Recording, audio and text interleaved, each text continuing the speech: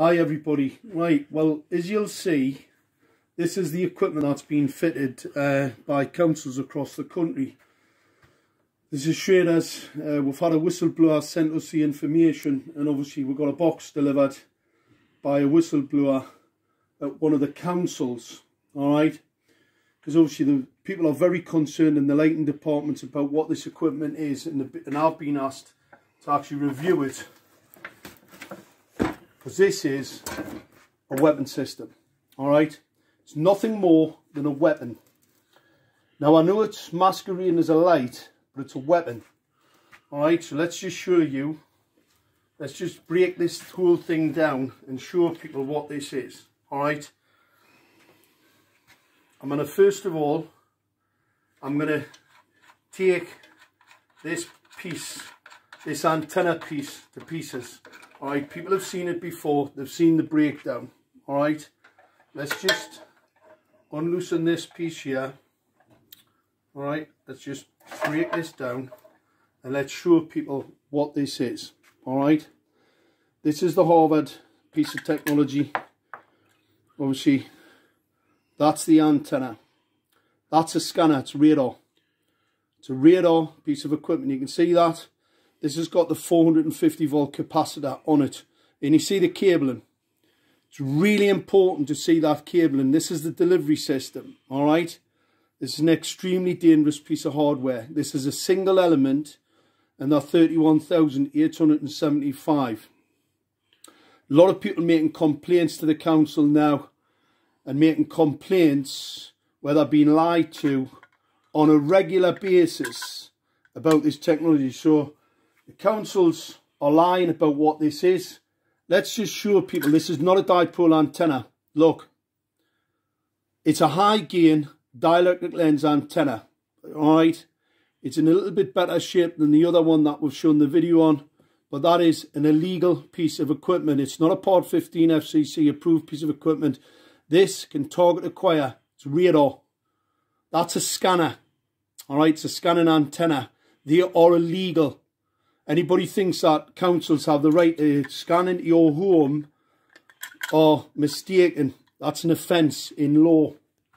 Alright, let's just pop that back, because people have seen that breakdown before, and they've also seen this breakdown before. What's really important is to have a look at this bit of hardware. Now this box is actually being made so you can't get into it.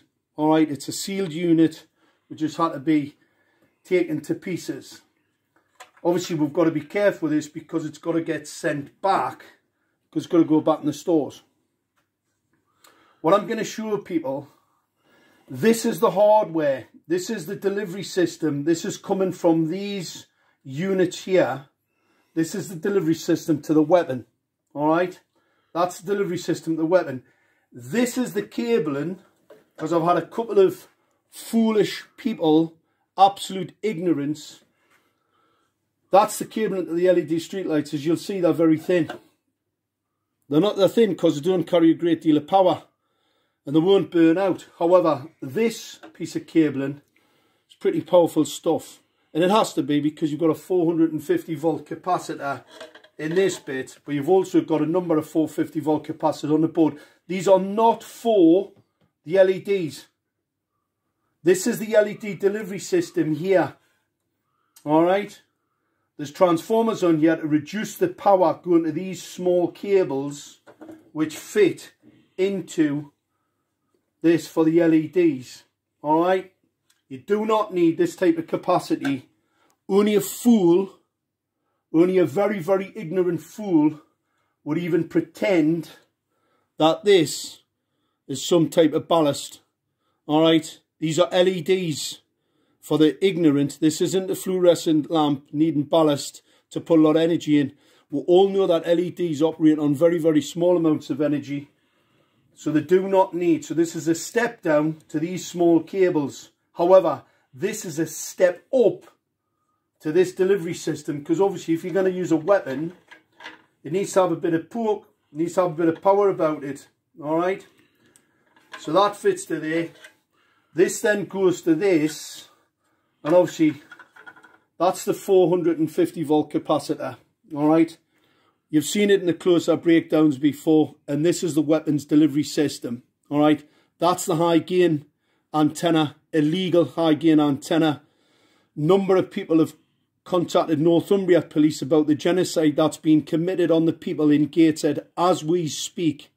Lots of people. So we'll be progressing that, because I was called by Northumbria Police about this, and obviously I'm still waiting for a senior investigating officer to contact me about this weaponry and how outrageous this is, that a council can fit an unregulated, untested, illegal piece of equipment on a bit of street lighting. You've got to remember, Schrader have their own controller. It's not Harvard.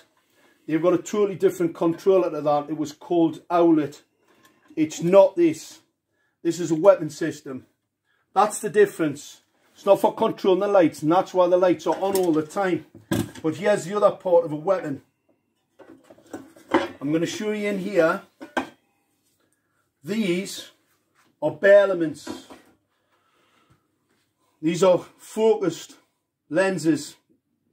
All right, they're focused lenses. See the small cables? Don't need a lot of power.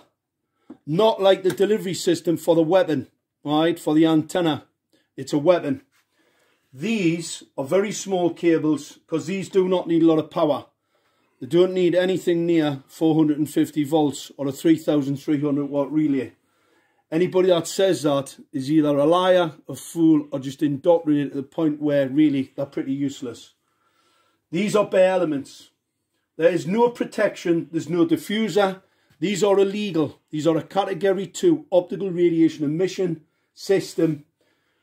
They're lenses. So what they do, that creates a focus point. These are basically lasers. So that bank of lasers there, in the 450, 460 nanometers, these are phosphor coated, and that phosphor wears off over time. So these become more toxic. They become more toxic, and they will kill. They'll blind people. They cause retinal cell stress, retina cell death, and they will blind an awful lot of people if they don't wear protective eyewear. All right. So this is the equipment. This is a blatant weapons program. It is not a street light. These are not incandescent lights. These are part of a weapons program. Make no mistake about it. And we can prove it. Fortunately, we have the evidence now. The actual undisputed evidence of this equipment being here to do harm to the citizen, and not, as we've been told, the light. That's why the lights are rubbish. That's why everybody doesn't like them. That's why they're putting them up on motorways. These are part of the smart city agenda. This is a radar scanner. So when it sees you coming, it can actually increase or reduce the pulse rate. That pulse rate modulation, called flicker modulation, can be weaponized.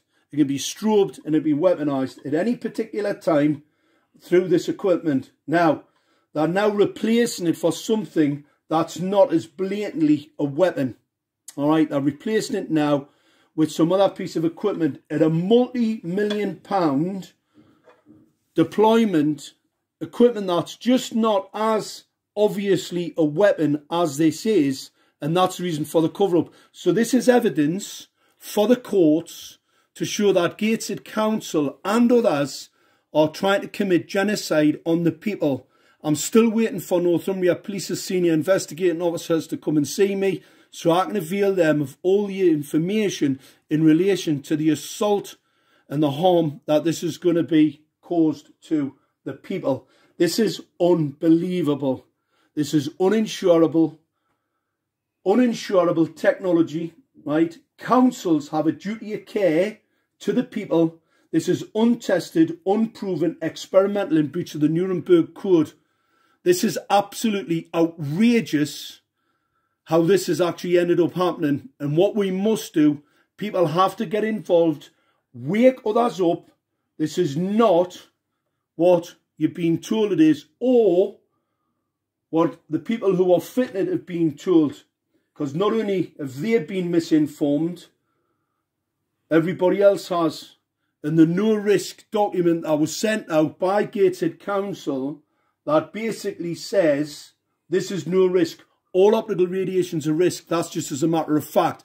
This just shows how ignorant and how much of a cover-up and a conspiracy to cover up their outrageous deployment of this unproven, untested, unregulated, in breach of Nuremberg technology, a true crime against humanity.